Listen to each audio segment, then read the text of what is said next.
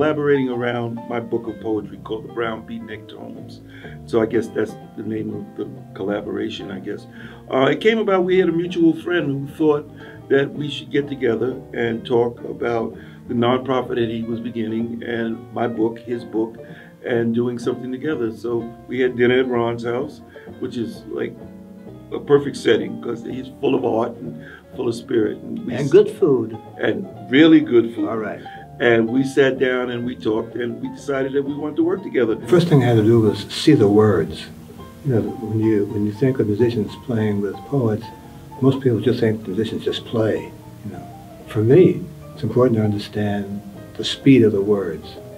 It's important to understand what words the poet emphasizes, where he makes the commas, where he makes the pauses in the sentence length. And once I see that, and once he reads it for me, I can make my music fit his tone of voice.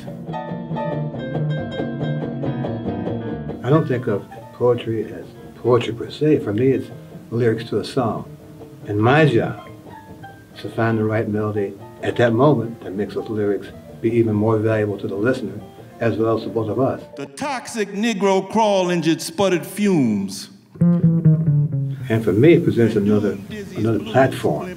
Not only am I dealing with the context of the lyrics, but this image that's kind of married to these words that gives me another palette with which I can find hopefully an additional melody, or additional tempo, or additional volume, with which I can make these paintings have another life in connection with the words that belong to this picture and the sounds I can make from the bass that make them go like this.